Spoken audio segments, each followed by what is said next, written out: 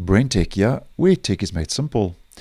So last week, Microsoft started rolling out the first wave of new features for Windows 11 version 22H2, also known as the Moment 1 update. Now, as I did mention in that video, which I will leave a link to in the description, one of the new features that was listed for the update was the new Photos app, which Microsoft did say was only going to roll out near the end of October.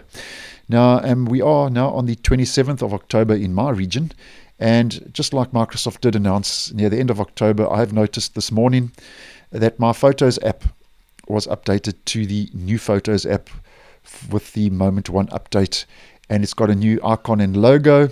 And if we open the new Photos app, as I have mentioned previously, it's got a whole new brand new look and feel for Windows 11 version 22H2.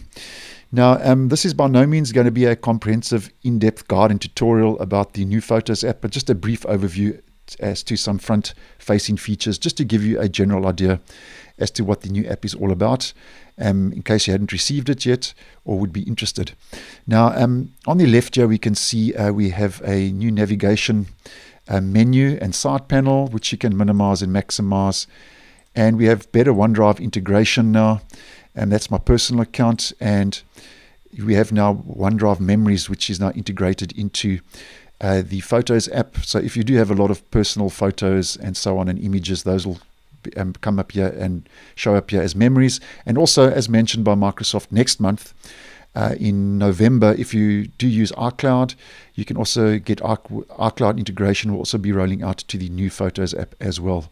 And then we get a favorites here, and then we get the different folders where pictures are located. And then in the bottom left, we have our OneDrive personal storage.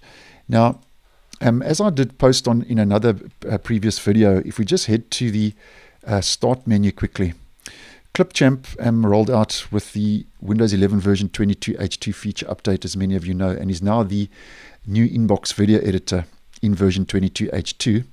And the new Photos app is going to replace the current Photos app. So when this update to the new Photos app does take place on your device, it will replace the old Photos app and will no longer include the legacy video editor. So if you head down to the legacy video editor, it's just an icon and a shortcut now, and you won't actually open the legacy video editor anymore. And if you click on that now, it takes you to the new Photos app, and then it comes up with this menu, start editing in Clipchamp, which is now the inbox video editor as mentioned for version 22H2 or Photos Legacy.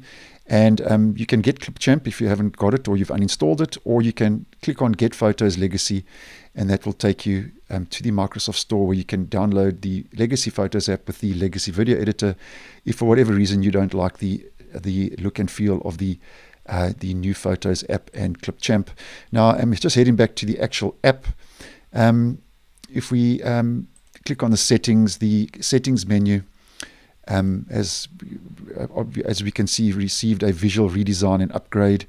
And just to go through this, they give you another opportunity to get Clipchamp and so on. You can also get the Legacy Photos app straight from here as well. So the settings menu has also received a bit of a redesign. You can choose your theme and so on. But that's just a brief overview of the new Photos app. And if you would like to see if you have it, just head over to the Microsoft Store and just check for updates in the Microsoft Store.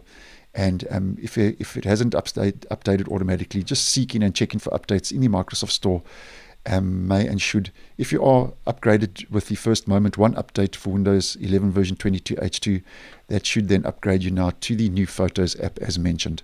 So thanks for watching, and I will see you in the next one.